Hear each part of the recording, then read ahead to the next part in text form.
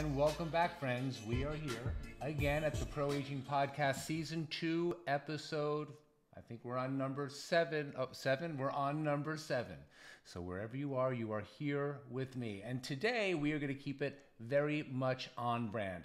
This is about a lifestyle, kids, the pro aging lifestyle in medicine, in life, in health, and how we eat, drink, sleep, love.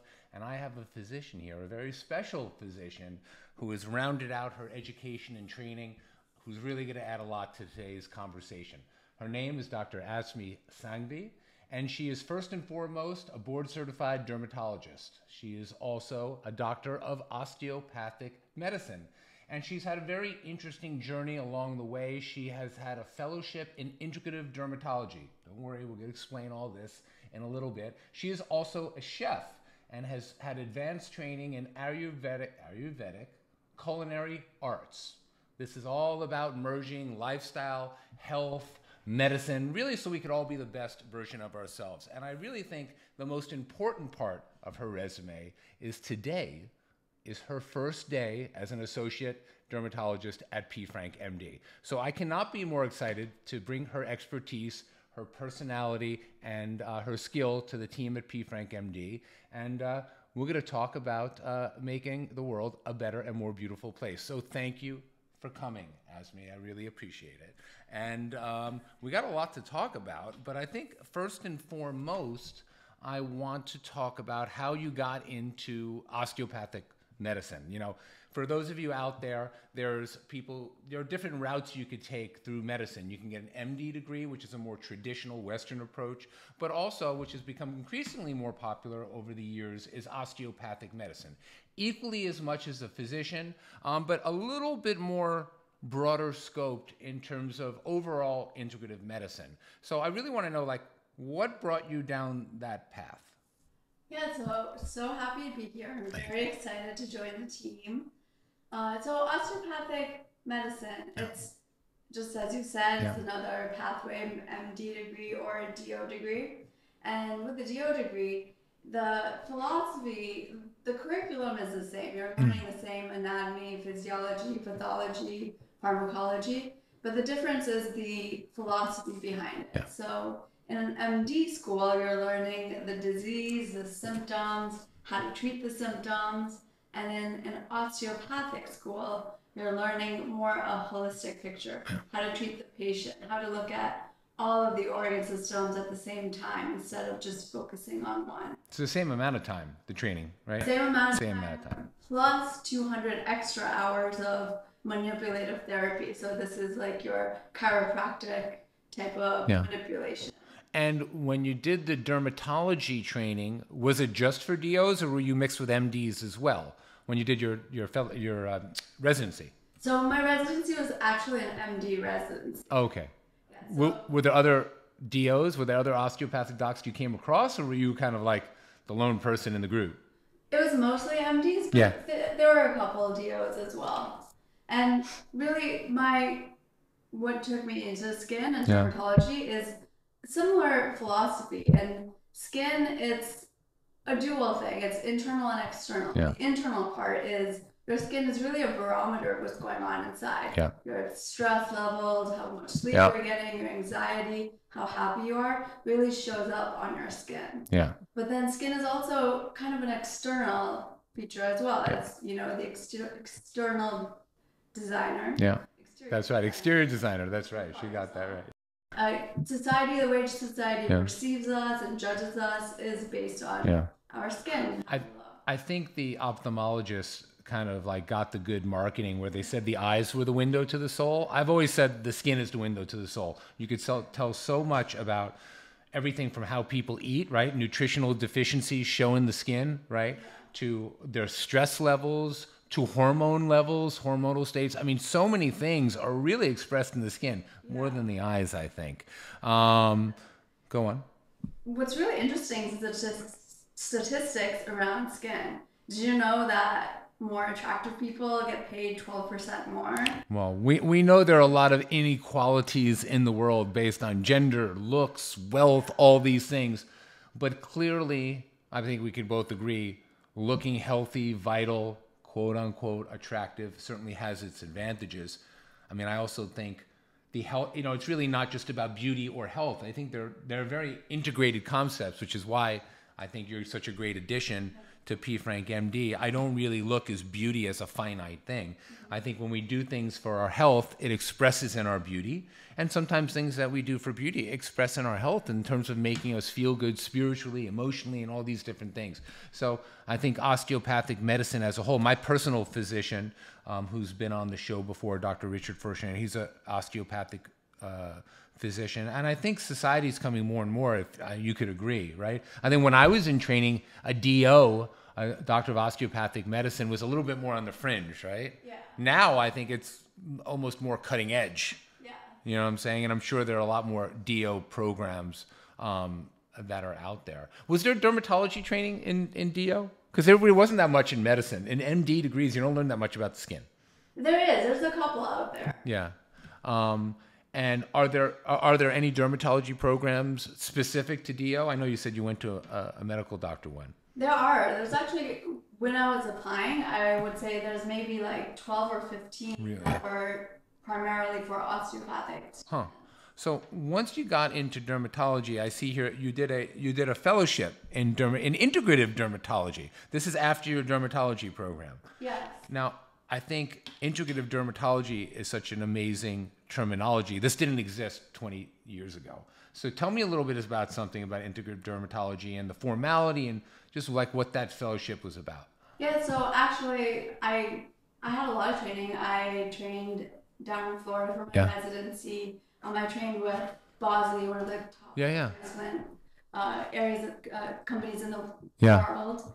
And then I came to New York City. I worked at Mount Sinai. I worked in a private practice at Greenwich Village. And while I was doing all this, I noticed that traditional medicine and traditional dermatology, what we learn, isn't really enough. A lot of our patients could have benefited from more than just prescription medications. And so that's after I worked for a good year, that's when I was kind of looking more into how to fix that gap that all dermatologists have in their education. In residency, how much training do dermatologists have in microbiome? No, nor in running a practice, nor in business, nor in a lot of things. There's so many different gaps, and just not having real world training in a lot of these things. So or in nutrition or in functional medicine. Yeah. So after practicing for a year or so, I decided to seek out a way to bridge this gap. And I'm a scientist first and foremost, so I didn't want to just learn kind of any medicine that's not evidence-based. Yeah. So I did this fellowship where we focused on what's evidence-based. We looked at all the studies out there, determined which ones are statistically significant, which ones are not really that valuable. No, you went down at you took a Western approach of statistics and data, because I think, sadly, one of the misconceptions of integrative medicine is that there's a bit of like a woo-woo type of aspect to it. And I think there is,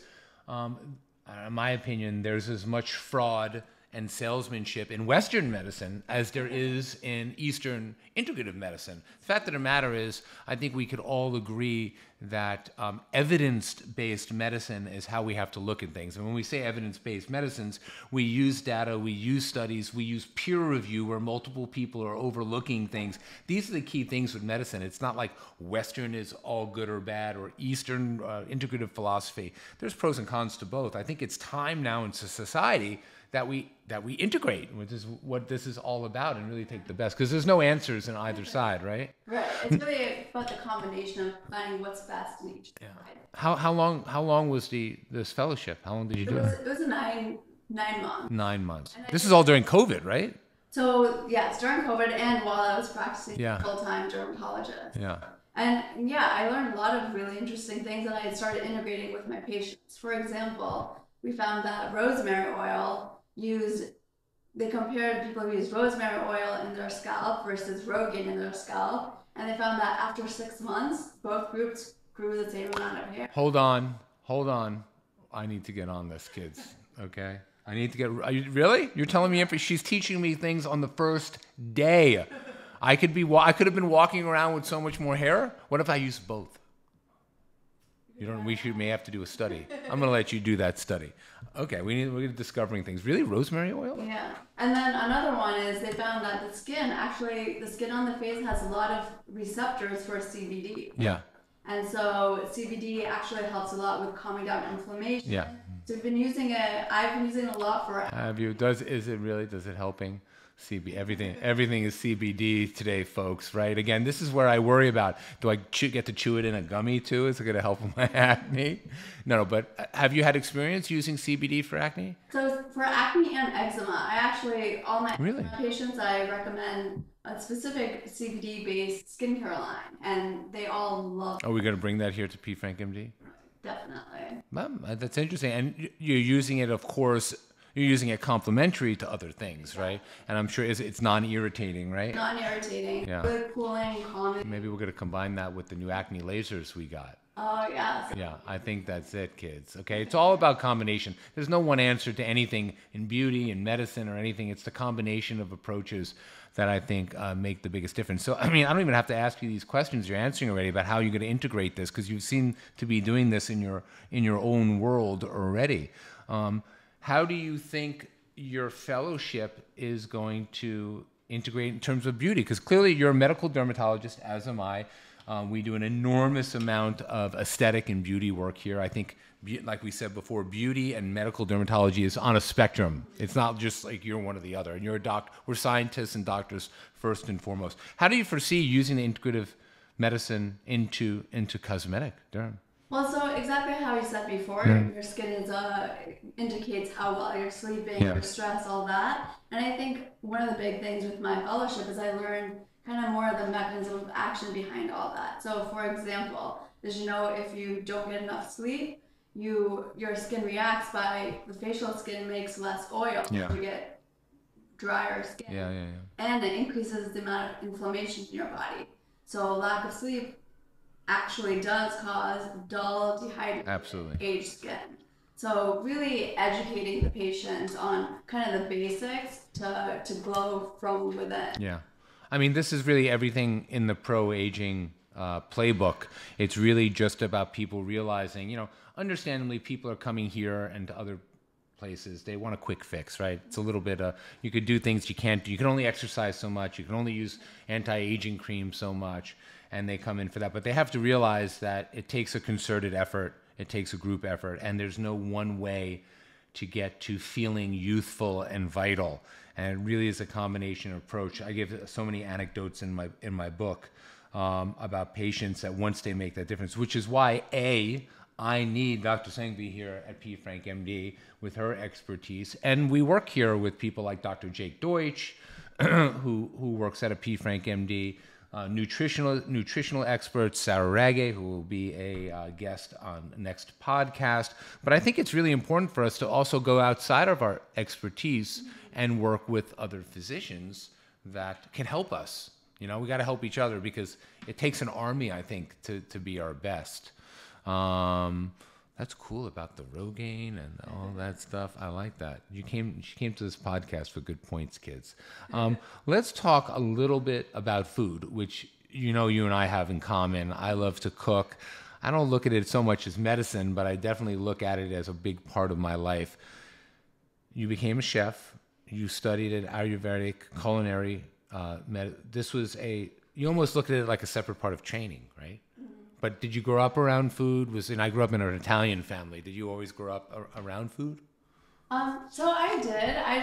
For some reason, I've always been a foodie, and I've always been curious. Yeah. So I always loved living in cities. I've lived in Chicago, Miami, Philadelphia, New York. I've always loved having the option to have every type of ethnic food ever, because I love food, and I've always been cooking. I used to have a food blog back in the day. You cooked before? I did, and then I just refined it. So really what motivated me to do the Ayurvedic Culinary School is all the stuff I was learning in the integrative fellowship, where I was learning a lot about food as medicine, and I wanted more of a tactical, like a practical way to bring this to patients. And so I wanted to study at Ayurveda Culinary School. And the idea, the philosophy of Ayurveda is food as medicine. So I learned more specifics about food. We all know that like fruits, vegetables, they all have like vitamins and protein, carbohydrates, fats. But food is actually a little bit more powerful than that. It has phytochemicals and polyphenols. So some things I learned, there's a chemical called indole 3-carbinol that's found in broccoli and cauliflower that actually helps reduce acne and inflammation. And then there's oolong tea, which has a lot of polyphenols that actually studies have shown decreases eczema. And then more specific to beauty is beta carotene, which is found in mangoes. They did a study. They had women eat half a cup a day of mangoes 4 days a week. And then after 4 weeks, they had a 20% reduction in the amount of wrinkles. Oh, really? Yeah. 20%? I don't know about that. Better than Botox. You know, I totally agree with you. I'm just teasing. I think, you know, are what we eat, and we age how we eat. I mean, I don't think you're old enough to appreciate this, but if I eat a big plate of pasta and like a big dessert, I am definitely looking older the next day. You're puffy, you're retaining water, your heaviness around your eyes is different. You see this in the short term, and you also see it in the long term. Like if you have like a summer where you kind of fell off the wagon and ate a certain way. I mean, you do really, as you get older, you realize that your tolerance for different foods really does change. And you have to, if you want to feel good, you have to put the right type of fuel in your body. And if it makes you feel that way on the short term, like a food hangover, I call it, imagine what it's doing to you if your diet is not right. That being said, and I hope you agree, we do see a lot of patients that come in and they go on like crazy diets for their acne. They don't want to take Accutane ever or antibiotics or anything like that. And food alone sometimes is not going to be the medicine, right? There are people who, sadly they have cancers, right? And they go on these like crazy diets and try and avoid. I don't think the point of this type of eating is to avoid Western medicine. It's to realize that these type of things, it's your basic sustenance of life. You might as well use it as a form of treatment. Yeah. The way I like to see it is Western medicine, you get the treatment, the medicine that you need, and then food is either to prevent that from ever happening or to sustain the results of the Western approach. And I do think what's good for one person is not good for another nutritionally, just like medicine. Everyone's like, oh, no carbs, keto, this, eat tons of avocados. I think people process things differently. I mean, listen, we all know that sugar is probably bad for everybody. But I even know with things like alcohol, there are some people that can't tolerate it at all. There are other people who can have a glass of wine or two a day. It's fine. We know excessive amounts of anything is no good, right? Just like eating tons of beta carotene, it's going to not be best for you. So I think it's important to realize as the audience out there that a little bit of a lot of efforts really are always what to make the biggest difference. What I always try and say to the patients, and I think food is such a great start because, right, we enjoy it. I think it's very meditative. I never cooked as a young adult. And now I find it very meditative, especially in the world of all the content we have.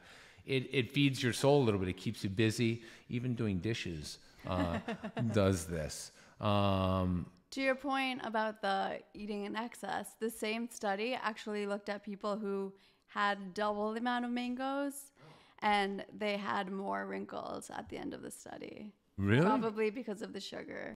Oh my God. Yeah, mangoes are, especially dried mangoes. I would stay away from the dried fruit, guys. Interesting.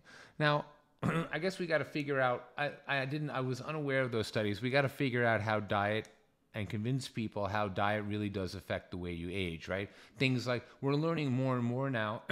I know so many of the newer weight loss drugs and drugs that are being studied for longevity even are ones that are used in type 2 diabetes.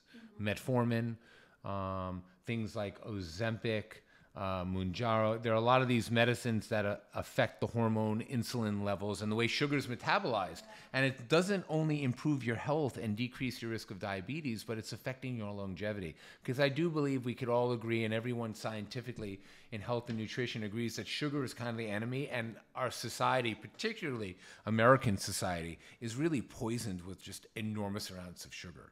I mean, I don't think it's the 1 or 2 packets of sugar that are going in my cappuccino in the morning that are killing me, but clearly all the processed foods, people go out to dinner an enormous amount now, not realizing that unless it's a very highly specialized restaurant, these places are just, they're cooking to flavor, to get the audience in. And that means more of the common ingredients that make us feel good or get us high when we eat. And that is sugar, salt, high concentrated fats, things of that nature.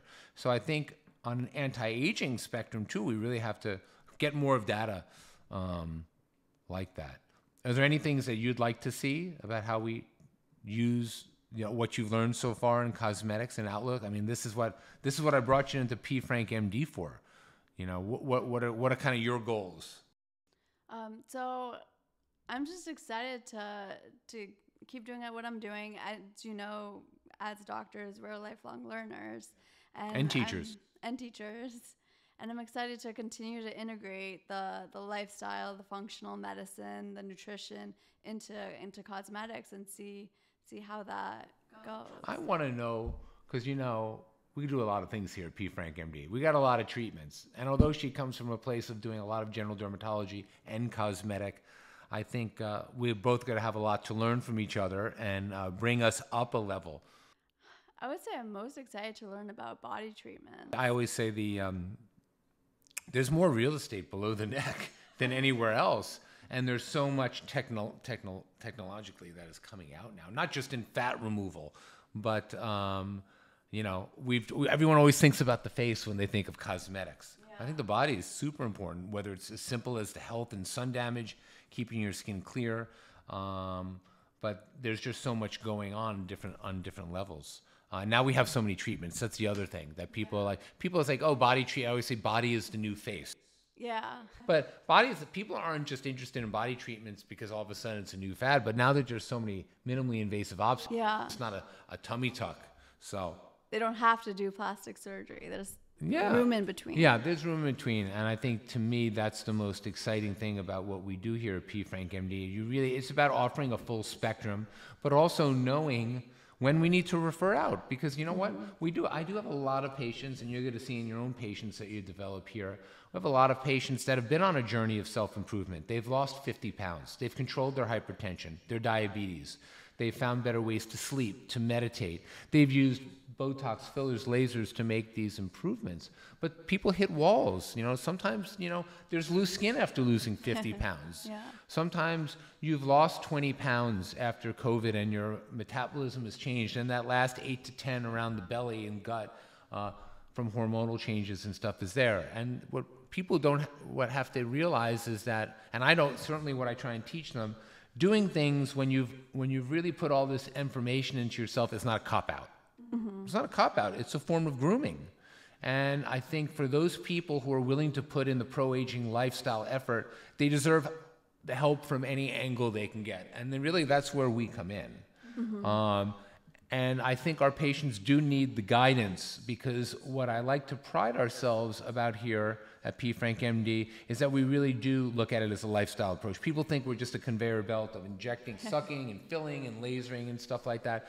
But to me, I'm about happy patients getting good results. And I really do believe that you have to at least have that discussion about other things when you sense it's not going wrong. We're not going to pry into other people's lives if they don't want to talk about it, but at least bringing it up and bringing in the expertise and having a good referral source. Many of you who listen to the Pro-Aging podcast have heard from many of the experts that we've come in other aspects of integrative medicine and functional medicine, anti-aging medicine, and in beauty treatments. So I think we're gonna make a very good team, don't you think? Yeah. I want to hear a little bit more about how, you know, because I also get the impression you do practice what you preach, right? Mm-hmm. I see you on Instagram. You're the only other person I wanted to get recipes from. Actually, in her contract with us, she's going to be cooking meals and lunches at PFRANKMD. It was the fine print. It was the fine print. But clearly, you walk the walk and talk the talk. I know you practice Reiki, you meditate. First of all, what's going on with the Reiki thing? I have a Reiki healer myself. I spent half of my life thinking it was a little, you know, Reiki off kilter, but I now thoroughly believe in it. Do you actually practice it?